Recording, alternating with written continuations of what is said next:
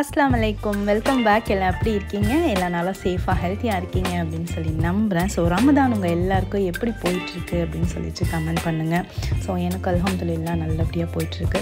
So இன்றைக்கி title thumbnail எல்லாம் பார்த்தோன்னே உங்கள் எல்லாருக்கும் தெரிஞ்சிருக்கும். ஸோ எப்பயுமே ரமதான் மாதத்தில் ஒரு சஹர் ஒரு இஃப்தாராவது நான் அம்மா வீட்டில் போய் இருப்பேன். ஸோ அப்படி போனப்போ எடுத்த வீடியோ தான் இன்றைக்கி உங்களோட நான் ஷேர் பண்ணியிருக்கிறேன். ஸோ அன்றைக்கி வந்து பார்த்திங்கன்னா ஆஃப்டர்நூன் எல்லா ஒர்க்கும் முடிச்சுட்டு நான் வந்து கிளம்பிட்டேன் அம்மா வீட்டுக்கு.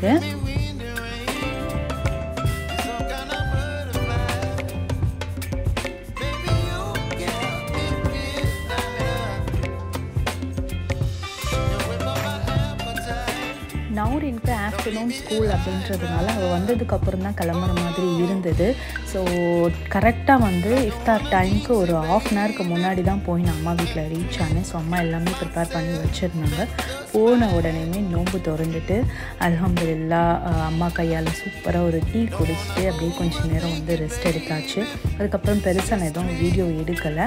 அன்றைக்கி நைட் வந்து பார்த்திங்கன்னா சஹருக்கு எங்கேயாவது வெளியே போகலாம் அப்படின்னு பிளான் பண்ணியிருந்தாங்க அண்ணன். ஸோ எப்பயுமே சஹருக்கு வந்து நாங்கள் வெளியே போனதே கிடையாது. இஃப்தாருக்கு வந்து வெளியே போய் நாங்கள் வந்து நோம்பெல்லாம் திறந்துருக்கோம். பட் சஹர் டைமில் வந்து வெளியே போனதே கிடையாது. சரி போகலாம் அப்படின்னு சொல்லிட்டு கிளம்பியிருந்தோம். ஸோ குட்டீஸ்லாம் கூப்பிட்டு கிளம்பி போயிட்டு இருக்கோம். இப்போ எங்கே போயிட்டுருக்கோம் அப்படின்னு சொல்லி பார்த்தீங்கன்னா கத்திப்பாரா, அதாவது சென்னையில் வந்து அந்த கத்திப்பாரா பிரிட்ஜ் இருக்குது இல்லையா, ஸோ அதுக்கு கீழே வந்து ஃபுட் கோர்ட் வந்து ஓப்பன் பண்ணியிருக்கிறாங்க. அது வந்து 24/7 வந்து ஓப்பனில் இருக்குது. அங்கே போய் ஜஸ்ட் என்ன இருக்குது அப்படின்னு சொல்லி பார்க்கலாம் அப்படின்னு சொல்லிட்டு போயிட்டு இருக்கோம்.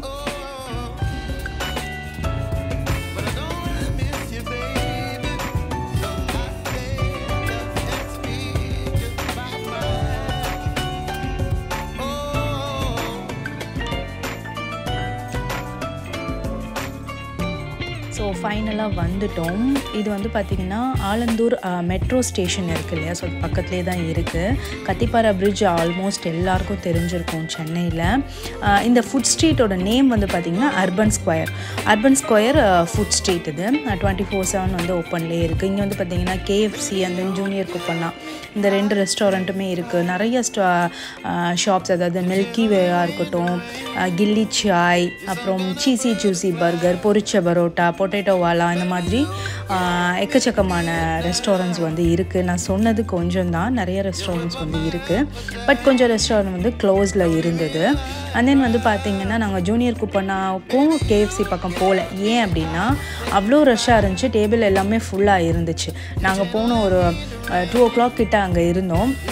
ஸோ அப்போயுமே வந்து பார்த்திங்கன்னா அவ்வளோ ரஷ்ஷாக இருந்துச்சு. உள்ளே போனால் இன்னும் டைம் ஆகும் அப்படின்ட்டு நாங்கள் வெளியவே ஏதாவது ஆர்டர் பண்ணி சாப்பிட்டுக்கலாம் அப்படின்னு சொல்லிட்டு வெளியவே வந்து கொஞ்சம் பசங்கள்லாம் வந்து பர்கர், அப்புறம் வந்து பார்த்திங்கன்னா ஃப்ரைஸ் இதெல்லாம் கேட்டிருந்தாங்க. ஸ்ப்ரிங் பொட்டேட்டோஸ், இந்த மாதிரி பொட்டேட்டோ வாலாவில் தான் ஃபர்ஸ்ட் நாங்கள் வந்து ஆர்டர் பண்ணிட்டு வெயிட் பண்ணிகிட்ருந்தோம். நல்லா இருந்துச்சு. இந்த டைம்லேயும், அதாவது இந்த மிட் நைட்லேயும் வந்து பார்த்திங்கன்னா அவ்வளோ ரஷ் இருந்தது. ஸோ நம்ம ட்ரிபிள் கேன் ஏரியாவாக இருக்கட்டும், மண்ணடி ஏரியாவாக இருக்கட்டும், இந்த மாதிரி நல்லா ஒரு முஸ்லீம் ஏரியாலலாம் வந்து பார்த்திங்கன்னா நைட்டு ஃபுல்லாகவே இருக்கும். சஹர் வரைக்கும் வந்து நிறைய ரெஸ்டாரண்ட் ஓப்பனில் இருக்கும். நிறைய ரெஸ்டாரண்ட்டில் வந்து பார்த்திங்கன்னா ஃப்ரீ ஃபுட் வந்து சஹருக்காக வந்து ப்ரொவைட் பண்ணுவாங்க. அதெல்லாம் நான் பார்த்துருக்கேன். பட் போய் நான் ட்ரை பண்ணது கிடையாது. ஸோ ஃபர்ஸ்ட் டைம் நம்ம வந்து வெளியே போகலாம் அப்படின்னு சொல்லிட்டு கொஞ்சம் லாங்காக போகிறப்ப இது வந்து ஓகே அல்ஹம்துலில்லாஹ் அப்படின்னு இருந்தது. ஸோ எங்களோட பர்கர், அப்புறம் நாங்கள் ஆர்டர் பண்ண ஃபுட் எல்லாமே கொஞ்சம் வர ஆரம்பிச்சிருச்சு. நாங்களும் எங்களோட ஃபுட் வந்து என்ஜாய் பண்ணிகிட்டு இருந்தோம்.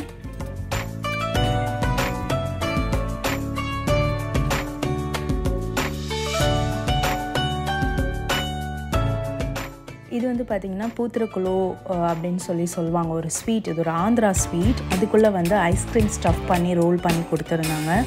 இந்த ஷாப்போட நேம் வந்து பார்த்திங்கன்னா கோகோ ஃபிட் அப்படின்னு சொல்லிட்டு. இங்கே வந்து பார்த்திங்கன்னா இளநீர் பேஸ் பண்ண எல்லா ட்ரிங்க்ஸும் வந்து இங்கே கிடைக்குது. நிறையா வந்து மிக்ஸ்டு ட்ரிங்க்ஸ், அப்புறம் மொஜிட்டோ, ஸ்மூத்தி, ஸ்லஷி, ஐஸ்கிரீம், இந்த மாதிரி நிறைய வெரைட்டி வந்து இந்த ஷாப்பில் வந்து இருந்துச்சு. இந்த கோகோ ஃபிட் அப்படின்றது. நாங்களும் எங்களுக்காக ஒரு ஜூஸ் வந்து ஆர்டர் பண்ணிட்டு, அப்புறம் இந்த பூத்திரக்குழு ஐஸ்கிரீம் இருக்குது இல்லையா, ஸோ அதுவுமே அங்கே தான் நாங்கள் ஆர்டர் பண்ணோம். பூத்திரக்குழு ஐஸ்கிரீம் வந்து மஸ்ட்டு ட்ரைன்னு சொல்லுவேன், நல்லா இருந்துச்சு.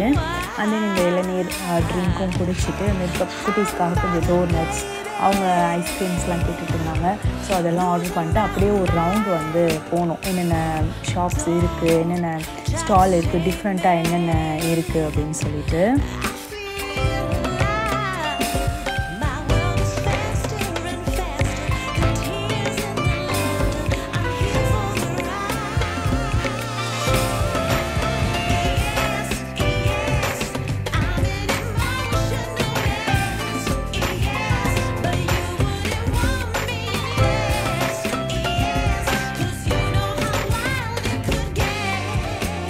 பொட்டானிக் அப்படிங்கிற இந்த ஷாப்பில் வந்து பார்த்திங்கன்னா டீ வந்து அவ்வளோ வெரைட்டி வச்சுருந்தாங்க.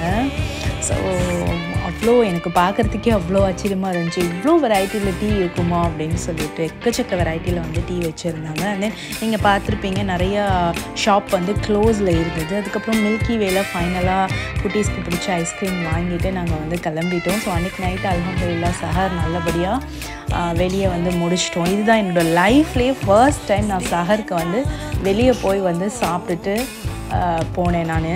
ஸோ ஒரு நல்ல ஒரு எக்ஸ்பீரியன்ஸாக இருந்தது. ஸோ நெக்ஸ்ட் டைம் இப்படி வெளியே போகிறதா இருந்தால் ஃபுட் ஸ்ட்ரீட் இல்லாமல் ரெஸ்டாரண்ட் மாதிரி போய் சாப்பிட்லாம் அப்படின்லாம் பேசிகிட்டு இருந்தோம்.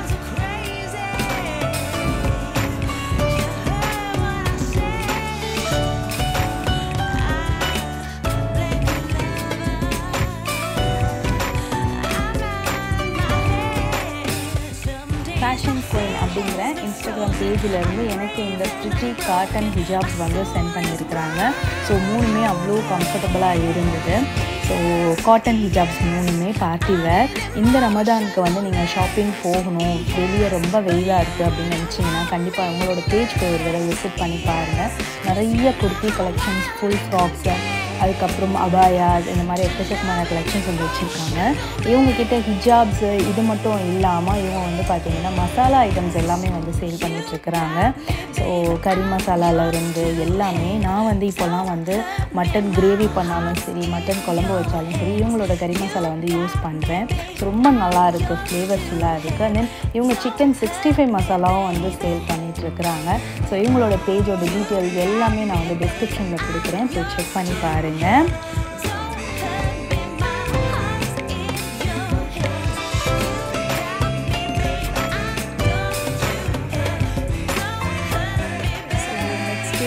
மார்னிங் கொஞ்சம் லேட்டாக தான் எழுந்திரிக்கிற மாதிரி இருந்தது. ஸோ நம்ம வீட்டிலே நார்மலாக வந்து ஒரு 10 o'clock மேலே வந்து எழுந்திரிப்போம்.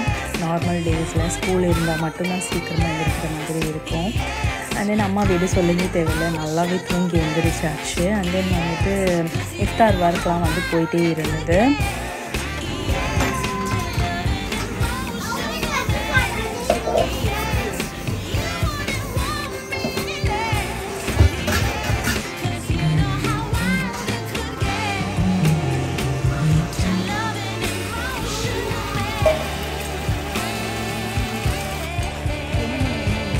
ஃபாலோ பண்ணலை அப்படின்னா மறக்காமல் ஃபாலோ பண்ணிக்கோங்க. நான் இன்ஸ்டாகிராமில் ரமதான் சீரீஸ் வந்து ரீல்ஸாக போட்டுட்டு இருக்கேன். தினமும் நான் வந்து இஃப்தாருக்கு என்ன பண்ணுறேன் அப்படின்னு சொல்லிட்டு. ஸோ நீங்கள் இன்னும் ஃபாலோ பண்ணலை அப்படின்னா மறக்காமல் போய் ஃபாலோ பண்ணிக்கோங்க. அதில் வந்து நான் அன்றைக்கி அம்மா வீட்டில் என்னென்னலாம் இஃப்தாருக்கு வந்து இருந்தது அப்படின்னு சொல்லிட்டு சொல்லியிருப்பேன். ஸோ பிட்ஸா பண்ணியிருந்தாங்க, சிக்கன் பிட்ஸா. அப்புறம் சிக்கன் வந்து ஃப்ரை பண்ணி வச்சுருந்தாங்க குட்டீஸ்க்காக. கடல் பாசி, ஃப்ரூட்ஸு, சமோசா, வடை, அப்புறம் இளநீர் பாயாசம், ரோஸ் மில்க், நன்னாரி, இதெல்லாம் தான் இருந்தது அன்றைக்கி.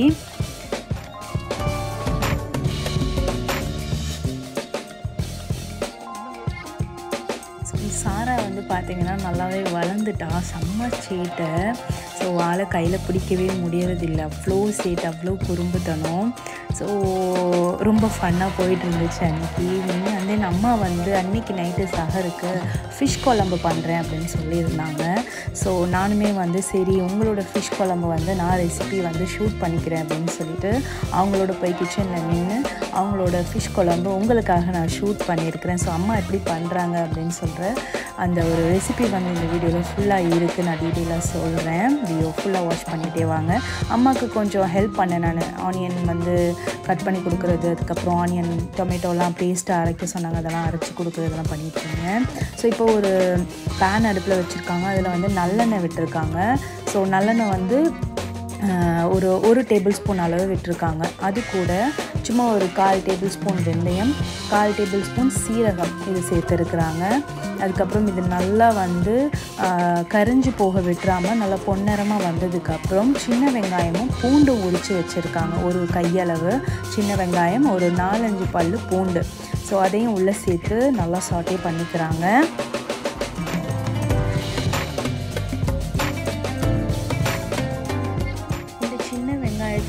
பல்லாரி வெங்காயம் இருக்கு இல்லையா, நம்ம நார்மலாக யூஸ் பண்ணுற வெங்காயம், அதை ஒரு அரை வெங்காயத்தை இந்த மாதிரி கையிலேயே நீளமாக கட் பண்ணி சேர்த்துக்கிறாங்க. ஸோ நம்ம ஃபைனாக சாப் பண்ணி சேர்க்குறதுனாலும் சேர்த்துக்கலாம். அது கூட வந்து பார்த்திங்கன்னா கொத்தமல்லி, கருவேப்பிலை, அதுக்கப்புறம் பச்சை மிளகாய் இதெல்லாம் வந்து நல்லா வாஷ் பண்ணி அதை உள்ளே அப்படியே சேர்த்துட்றாங்க. சேர்த்துட்டு இது ஓரளவுக்கு வதங்கினதுக்கப்புறம் தக்காளி வந்து ஒரு தக்காளி வந்து கட் பண்ணி வச்சுருக்காங்க. ஸோ அதை சேர்த்துக்கிறாங்க. ஏற்கனவே மிக்ஸி ஜாரில் ஒரு 3 தக்காளி ஒரு வெங்காயத்தை வந்து அரைச்சேன் நான் ஃபஸ்ட்டு. ஸோ அதையும் வந்து இதில் ஆட் பண்ண போகிறாங்க. ஸோ அரைச்ச தக்காளியும் ஆட் பண்ணுறாங்க, அரைச்ச வெங்காயமும் ஆட் பண்ணுறாங்க, இந்த மாதிரி கட் பண்ணி சேர்த்துக்கிறாங்க. ஸோ ரெண்டுமே அவங்க வந்து பண்ணுறாங்க. இப்போது உப்பு, தேவையான மசாலா இதெல்லாம் ஆட் பண்ணிக்கிறாங்க. அம்மா எப்பயுமே வந்து பார்த்திங்கன்னா கறி மசாலா, புளிக்குழம்பு மசாலா இந்த மாதிரி தனித்தனியாக மசாலா வந்து அரைச்சி வச்சுக்குவாங்க அவங்களே ப்ரிப்பேர் பண்ணி. அந்த புளிக்குழம்பு மசாலா வந்து நல்லா ஒரு பெரிய டேபிள் ஸ்பூன் ஆட் பண்ணிக்கிட்டாங்க. ஸோ இதுக்கப்புறம் வந்து பார்த்திங்கன்னா கொஞ்சமாக மஞ்சள் தூளும் கொஞ்சமாக வந்து பார்த்திங்கன்னா வீட்டு தனியாத்தூள் இருக்குது, அது கொஞ்சமாக சேர்த்துக்கிட்டாங்க. அதுக்கப்புறம் அரைச்ச பேஸ்ட்டு இதெல்லாம் வந்து சேர்த்து மிக்ஸ் பண்ணியிருக்காங்க. அந்த புளிக்குழம்பு மசாலாலே வந்து பார்த்திங்கன்னா காரம் எல்லாமே இருக்கும். ஸோ அதனால் சில்லி பவுடர் வந்து தனியாக நம்ம ஆட் பண்ணணும்னு அவசியம் இல்லை.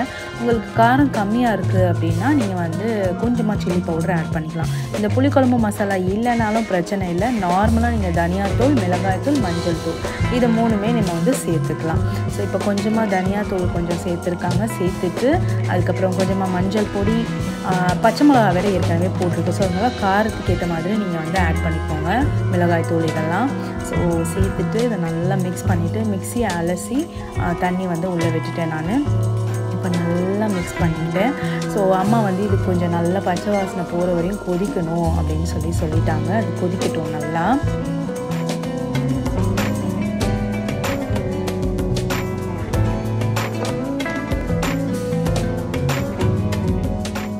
இன்றைக்கி வந்து பார்த்திங்கன்னா கொடுவா மீன் தான் எடுத்திருக்காங்க. ஸோ தலை கொஞ்சமாக ஃப்ளஷ்லாம் போட்டு தான் வந்து குழம்பு வைக்க போகிறாங்க. ஸோ மீன் தலை போட்டு குழம்பு வைக்கிறது வந்து அது தனி டேஸ்ட்டு அப்படின்னு சொல்லுவாங்க. பட் எனக்கு பிடிக்காது. ஸோ எனக்கு இந்த மீன் தலை சாப்பிட்றது வந்து சுத்தமாக பிடிக்காது. நிறைய பேர் அந்த தலைக்குனே வந்து குழம்பு வந்து ஊற்றி சாப்பிடுவாங்க. ஸோ என்னோடய மாமிங்களுக்கு, என்னோடய வாப்பா எல்லாருக்குமே மீன் தலை, மீனுன்னா அவ்வளோ பிடிக்கும். பட் எனக்குமே ஃபிஷ் ரொம்ப பிடிக்கும். பட் அந்த தலை மட்டும் அவ்வளோவா நான் விரும்ப மாட்டேன். ஏன்னு எனக்கு தெரியலை. ஸோ சாப்பிட்றது இல்லை. தலைலாம் போட்டு குழம்பு வச்சாங்க அன்றைக்கி, மாங்காய் இதெல்லாம் போட்டு. ஸோ பச்சை வாசனை போகிற வரையும் நல்லா கொதிச்சிருச்சு குழம்பு. இந்த ஸ்டேஜில் மீன் போட்டு ஒரு கொதி வந்த உடனே ஆஃப் பண்ண சொல்லிட்டாங்க கொத்தமல்லி தூவி.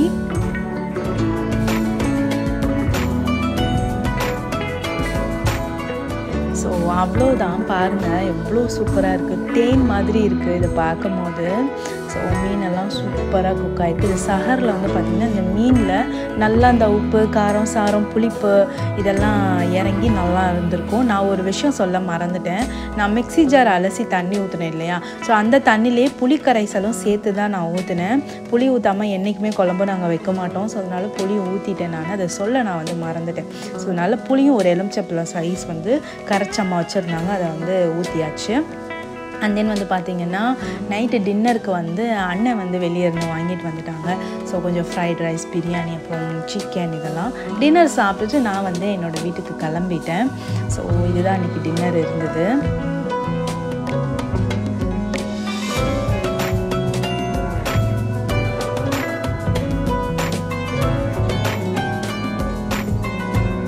ஸோ சிக்கன் ஃப்ரைட் ரைஸ், இதுக்கப்புறம் சிக்கன் மயோவோட அன்றைக்கி நைட்டு டின்னர் வந்து முடித்தேன். ஸோ கொஞ்சம் ஏர்லியாகவே டின்னர் எடுத்துக்கிறது.